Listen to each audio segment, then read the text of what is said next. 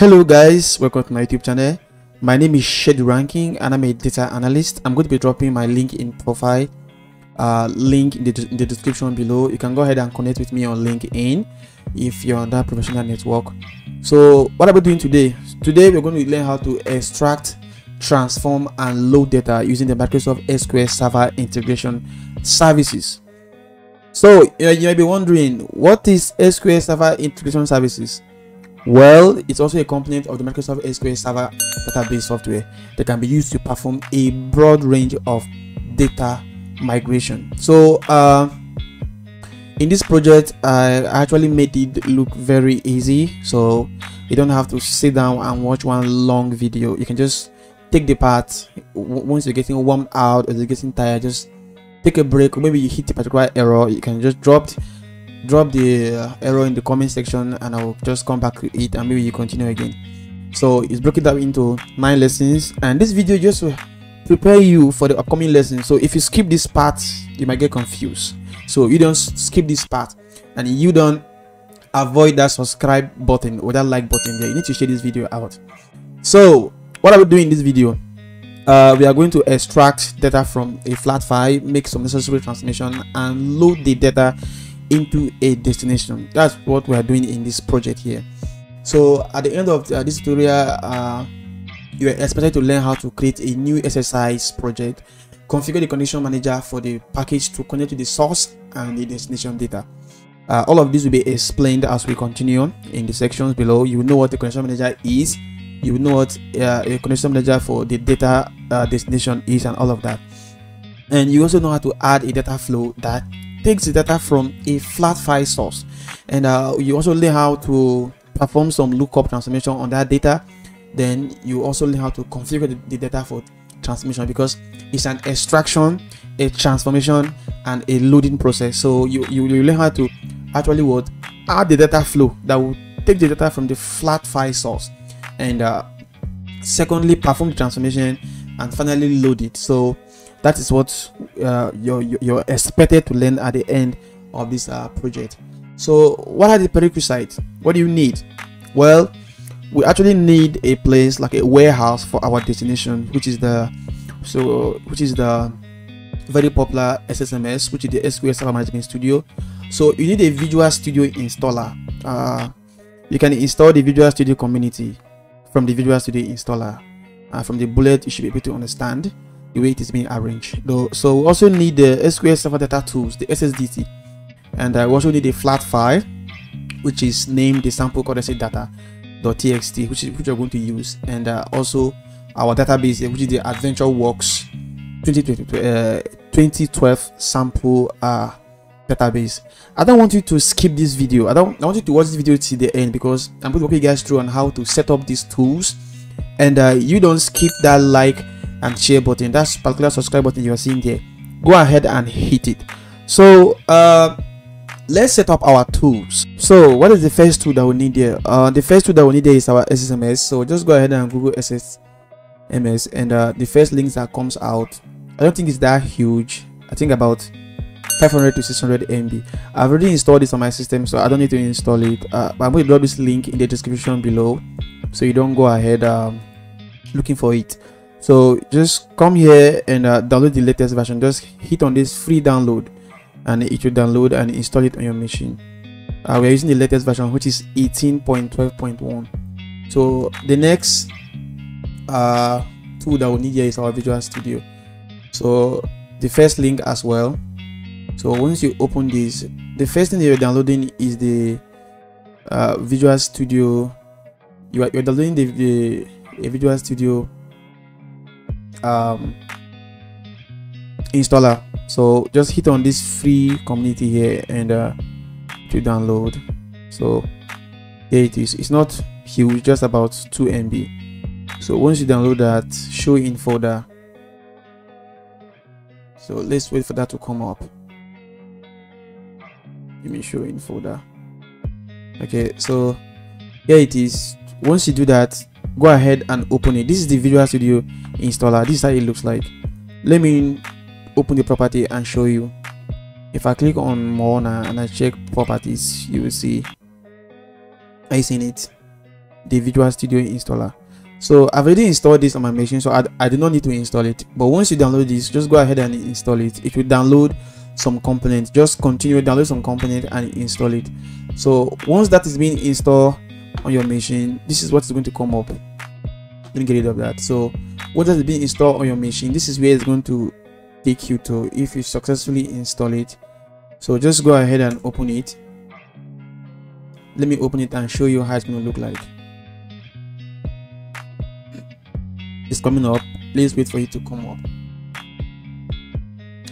So this is how it's going to look like when it's come up, the Visual Studio installer. So here you see I've already installed my Visual Studio community, but it will bring you to this page. So this is the page where it's going to land you in. Let me go to modify.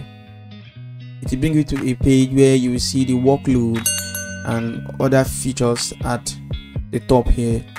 So I'm going to walk you guys through on what to do and how to do it. So once it brings you to this page here, once it download the components and it open up, it will bring you to this page here. So you need to navigate through and look for data storage and processing. So just check that. So once you check that, it will bring you to this place here. Go ahead and check the SQL Server data tools and the net framework. Go ahead and check that. Some of these services you are seeing here, they appear down here because I've already installed them. So it's about 7 gig or so. You can either install while downloading or install. So once you hit that install, it's going to download all of those components and install them, and your Visual Studio community will be ready. So you install this through your Visual Studio installer. So once that has been done, you go ahead and launch it. So let's launch it and let's look at some tools that are also going to add it. But this is how the Visual Studio looks like. This particular one that opens the first time is the Visual Studio installer.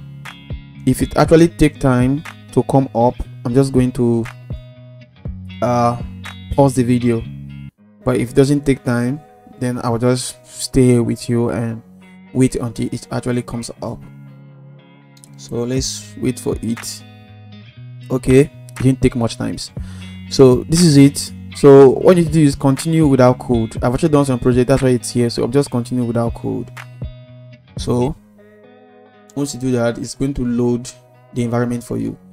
You are seeing this environment here. It's dark. The reason why it's dark is because I've actually changed the theme of my that is why it's dark like this. So once you open your Visual Studio 2022, the latest version, are you seeing it? 2022. Once you open your Visual Studio, what you do is come to this extension here. Is it still loading? I don't think so. So go to manage extension. So this is where you're going to install the services that you need, all of the services that you need. Just click on that extension and click on manage extension. So another manage extension editor is going to come up. So here you can come here and search for services. If you need the analysis services, but you know, in this service, in this particular project, we're using only the integration services, but it's good for you to just install all the services at once. So if I click on services, now you see I already have the SQL integration services already installed. I have the analysis services installed. I have the reporting services installed. But for this project, we need only the SQL Server Integration Services. So if you're kind of managing your network and all that, just go ahead and install one. Just hit the download button will appear down here. Just hit on the download button and download it and install it. Mind you, when you are installing it, make sure you close all the windows, every other thing that is open that is regarding to SQL Server Integration Services. Just make sure you close everything before you install it. So once it's installing, it will automatically pick up the community. So if you already have, let's say you have 2 communities, because I was using previous communities, like I was using the 2019 and all that, so I had to uninstall it, else any other services that I'm installing, it will be contemplating which to pick. So if you have any other services installed, uninstall it and let it only be this 2019 Visual Studio community that should be installed on your machine. So once you do that, just install it, and once it is installed and you want to confirm and see if it actually installed on your machine, you can just come back to this particular manage extension here and check for your install. Just come to this install here and just hit on install, and here you can see these are all the services that I've installed on my system. You can see I have the reporting services, I have the integration services, as well as analysis services, all installed on my system. So the next thing that we need is actually the sample and the flat file source, which is the sample data, as well as the adventure works. Well, I'm going to drop the link for that in the description, but as we continue in the videos, I'm going to download and install them.